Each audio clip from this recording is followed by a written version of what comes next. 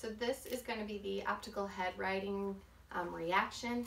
The idea is any direction that I tilt him, he should orient his head vertically as well as he can. And this is the optical version because his eyes aren't covered. This is something that they think might be present at birth, but because infants are too young, their necks might be too weak to really correct the head position. But it is something that as they get stronger, they should be able to orient their head vertically, consistently. So if I tilt him forward, you should see him bring his head up, which he's doing. He's extending his neck. If I bring him laterally, he should keep it upright. Ooh, laterally this way. Again.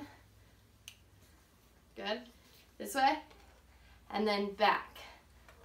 He'll make an effort. Woo! Which is kind of hard. Let's try it this way. Whoa! Oh no! That's him playing.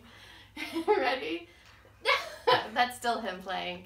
But there you go. That's him orienting it upright. So it's just that tendency for infants to keep their head upright because that is what they prefer. And that is midline.